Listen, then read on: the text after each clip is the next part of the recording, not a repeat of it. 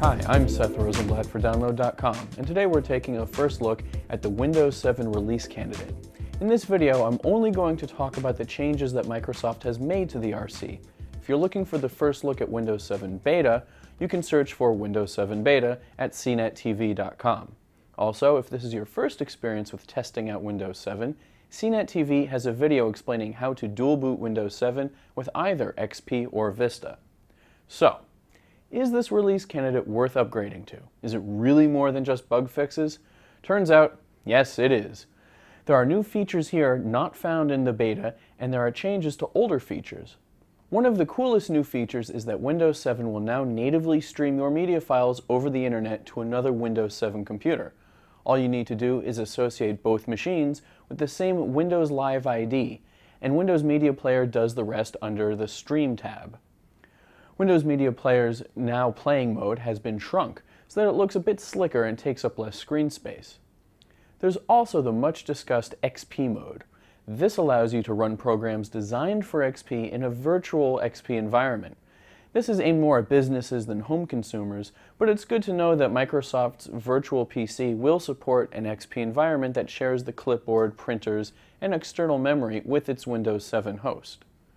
The new device stage, which creates a baseline environment for all peripherals, has been updated to include basic support for older devices.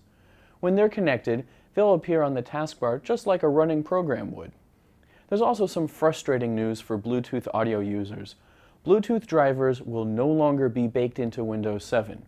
You'll have to install your Bluetooth audio driver from its third-party vendor. The RC has made some changes to searching, too.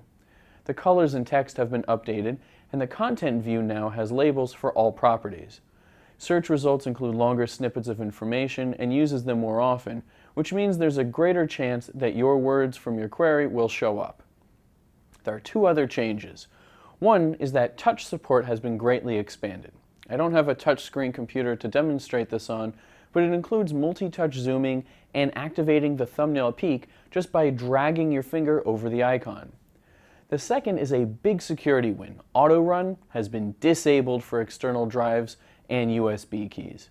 This exploit has been heavily used in Windows XP to transmit viruses and other malware.